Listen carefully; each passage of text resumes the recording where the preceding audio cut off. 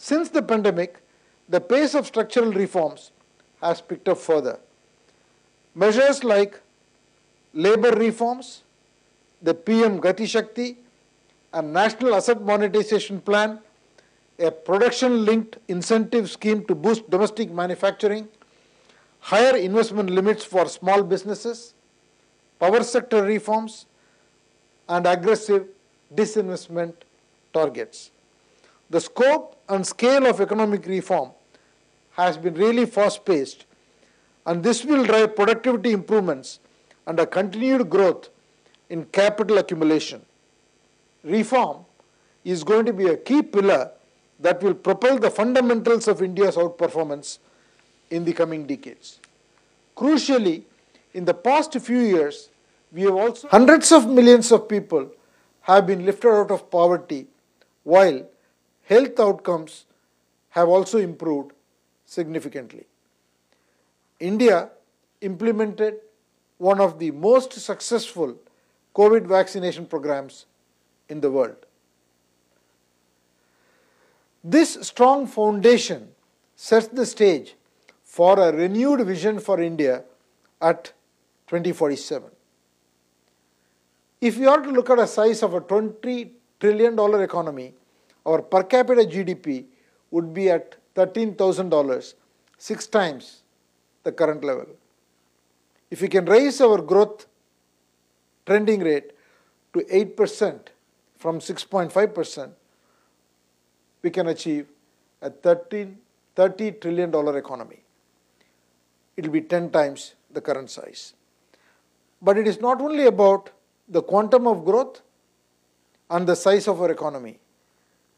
To fulfill our Prime Minister's vision of becoming a developed nation as we celebrate our 100th year of independence, we will need to be deliberate in ensuring that the fruits of our long-term growth potential reaches every citizen. So what does success look like for India at 2047? We can propose a few metrics. First, in terms of air pollution, if we can reduce it to 1/4 of its current levels and also produce universal and equitable access to safe and affordable drinking water, that will go a long way. Second, half of our labor force should be comprised of women. Third, we can eliminate the malnutrition and move towards a coverage ratio equivalent of more than 1 doctor per 1,000 people from 0.5 currently through strengthening the primary care system as well as harnessing the digital transformation technology. And 4, in terms of education, success in education should shift from a focus on educational attainment to educational outcome. I think all of this is achievable and within our reach. To realize the potential of our vast talent pool, we will need to transform our skilling, research infrastructure, as well as bring more women into the workforce. The capacity and quality of our skilling infrastructure should be scaled up to at least 10 million people per year. It will be important to develop dual approaches where we have both classroom as well as industry-based learning and internships. We must also empower our research and higher education institutions to level up in the quantity and quality of our research output as India seeks to become a global leader in AI, machine learning, advanced manufacturing, and next generation of products and services beyond the cloud and IoT. To bring more women into the workforce, we can create a leading edge, digitally integrated national childcare network. By 2047, more than half of Indians will likely be living in the cities from the current 35%. We will need not only smart cities, but cities that are built for the future, livable, green, and less polluted, while also being robust engines of job generation. Focusing on sectors like tourism can have a multiplier effect.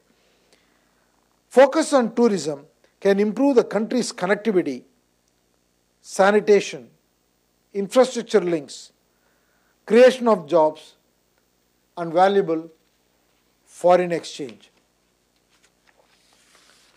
I have traveled around the world, but nowhere have I seen as many incredible historical sites and landmarks like we have in India. Upgrading our facilities and infrastructure, training the informal workers in the sector, and using digital to deliver a seamless customer experience can dramatically transform India's tourism industry. It is a tremendous opportunity that is ripe for takeoff. Then coming to healthcare, our goal should be to ensure universal, affordable healthcare access through a strong focus on primary healthcare. We can move towards a coverage ratio equivalent of more than one doctor per 1,000 people by harnessing the digital transformation strategies using our existing medical resources. Ensuring interoperable digital health records will be key, as will reimagining the health workforce to make more efficient use of our limited resources, for instance, through the introduction of new cadres of health workers outside of doctors and nurses. In addition, building a leading care network for the elderly will be key, as India's above 65 age population doubles between 2015 and 2035. From being the diabetes and cancer capital of the world, India can become a champion of preventive and digital healthcare delivery and set a benchmark in the world. We can also deepen and broaden the structure of our private sector. Beyond large conglomerates and high-tech startups, we can extend support to the growth of small and medium businesses throughout the country. From around 12% employment in small and medium businesses currently, we should be targeting a level of 35 to 45% by 2047 at par with the developed nations as a benchmark. I believe such a vision is very much achievable by 2047. Firstly, because of the uniqueness of the present moment.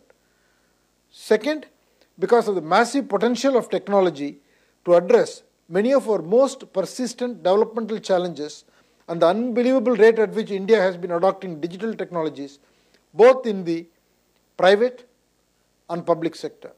We have the right human capital, we have the scale, we just need to make the right investments and focus on specific areas to achieve these results. In addition, the major pandemic themes, especially accelerated digital adoption, the rebalancing of the global supply chains, and the environmental sustainability or energy transition, reinforce India's fundamental growth potential. From work to health to education to shopping, for 3 years and more now, the internet has penetrated ever further into our daily lives. Advances in AI, cloud computing, and data technology have raced forward. Proprietary AI and big data are already separating top-tier businesses from the rest. Soon, all businesses will become data and AI businesses. No sector can escape the data revolution.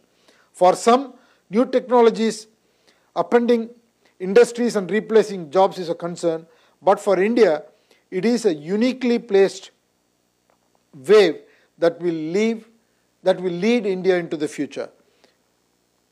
Our tech strength means we are well placed to continue reimagining our national blueprint using digital.